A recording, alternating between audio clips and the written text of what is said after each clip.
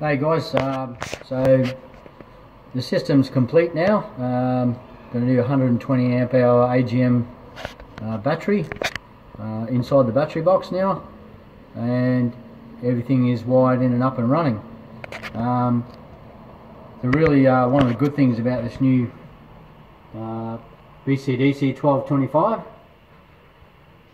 you can see it ticking away. That's currently now, as you can see on the LED there, it's switched onto my solar panels. So they're ticking away now, and that solar panel is feeding straight into the battery. And one of the beauties is with this system, the new BCDC1225, it has green power priority. So the minute you got solar connected to it, it'll take priority. It'll take solar over the alternator or the power from the actual vehicle itself. So if you have a solar panel on your roof, for example, and you also have it plugged in by your crank battery, it'll always choose the green power first, and then from there, if you want a quicker charge, then obviously you can just unplug your solar panels and then run it off the vehicle. So I thought that was pretty tricky.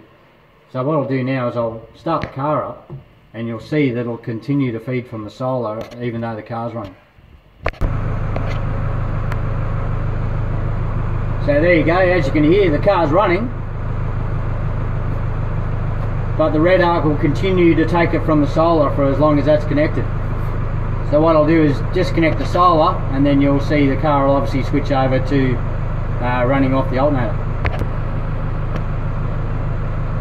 Okay, so I've unplugged the solar, and then straight away within about 2 seconds, the Redarc's now switched over to taking power from the crank battery.